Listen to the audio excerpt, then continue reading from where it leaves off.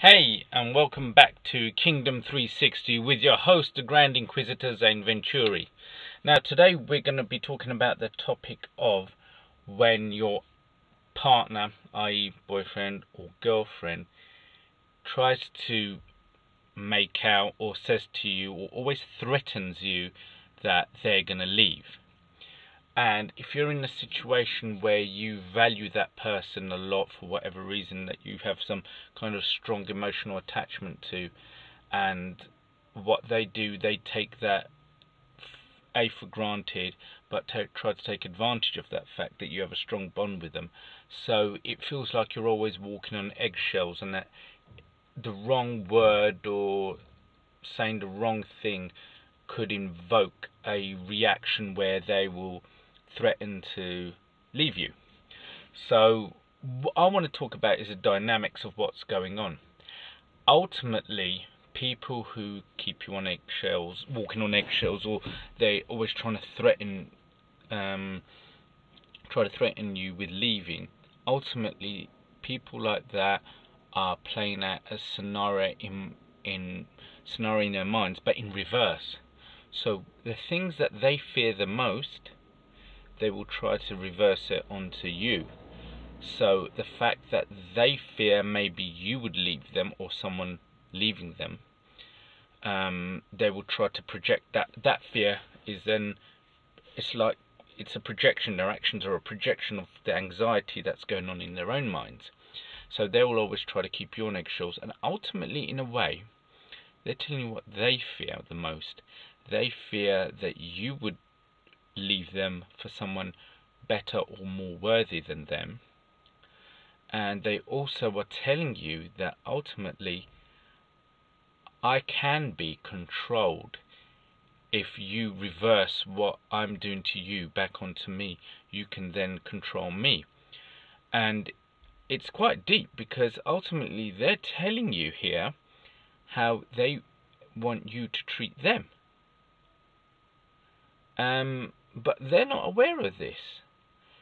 They're telling you, in a way, they're telling you that the only way you can handle me is if you can turn the tables on me and have me eating out of your hand, and also kind of keep me in fear of losing you, because that person has so much anxiety within them, that can be bypassed with the fear of them losing you. Because again, things like anxiety and so forth, they're all created in the mind. They're not external, they're internal. So if something is created internally, it needs a release, and that's through the actions of how they are towards you. So they act with fear, and they can't tell you, look, this is the fear I have inside. They're going to project it by turning the tables, by saying to you, listen, I'm going to leave you. If you go out tonight, I'm going to leave you. Or if you do that, I'm going to leave you. Anything. You could say anything, and they will try to use it against you. But what it is, with Kingdom 360, you never absorb. You observe the construct of their language and what you're saying.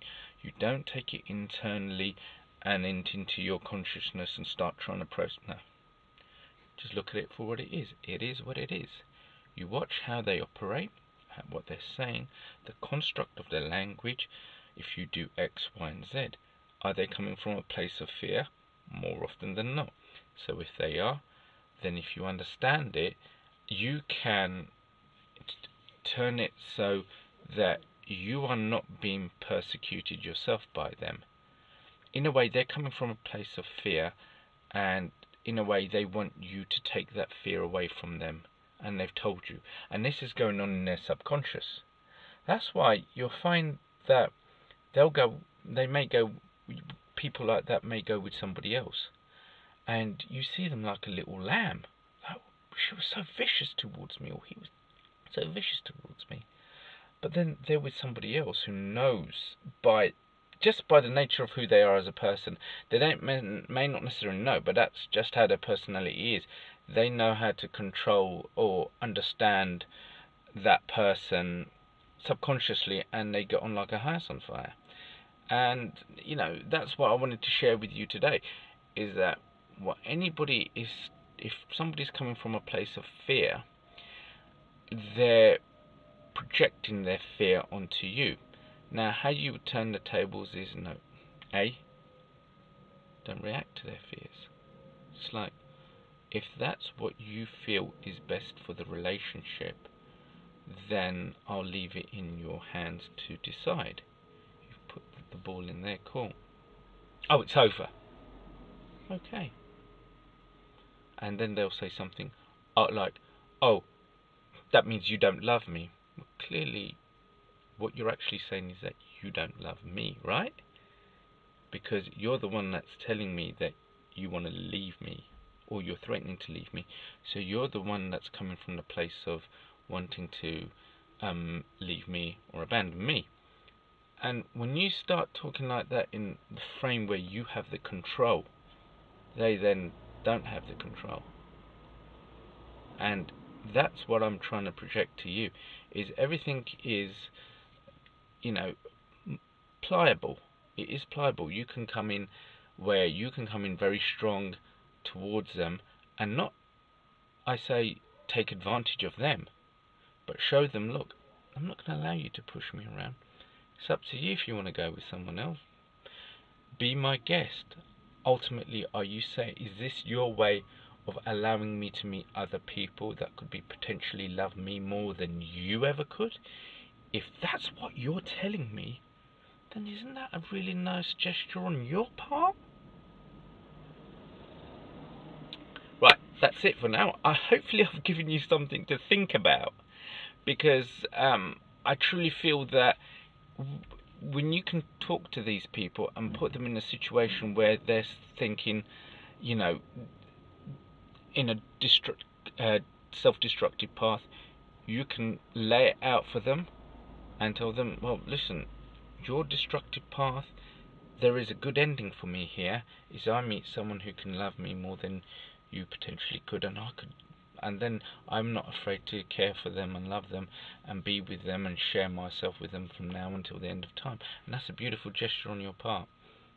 Guys, I'm going to leave you there, and hopefully please subscribe. Please watch all the adverts, click all the links, and maybe leave a comment. Feel free to join me on social media, Facebook, etc. And hopefully I'll be seeing you soon.